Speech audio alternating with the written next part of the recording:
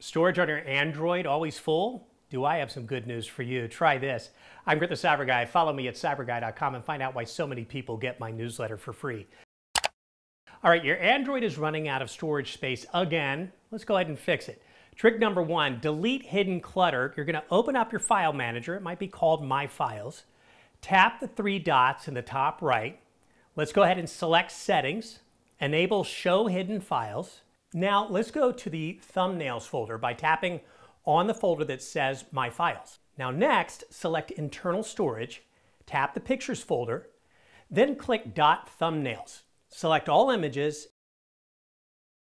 and then delete. By deleting the .thumbnail folder, you're going to free up valuable storage space on your Android by removing the small preview images of photos and videos stored on your device. It's a cool trick. Note that the file or folder will come back automatically as you browse photos again, so if you're constantly low on storage, clearing the .thumbnails folder ever so often can really help out.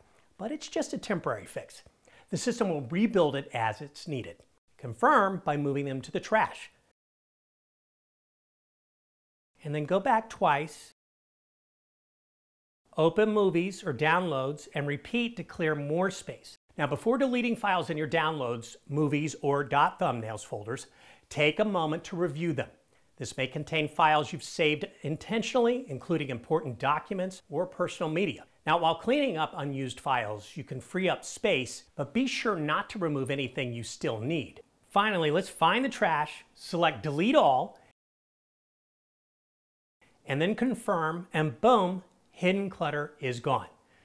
Trick number two, Google Photos magic. Open the Google Photos app. Tap your profile pic, top right corner there. Choose Free Up Space on this device. Review, then tap the blue bar at the bottom of the screen. Then you're going to click Allow to clear the local copies of photos already backed up. Your photos stay safe but won't take up your phone's storage. That's it. Follow me at cyberguy.com and find out why so many people get my newsletter for free.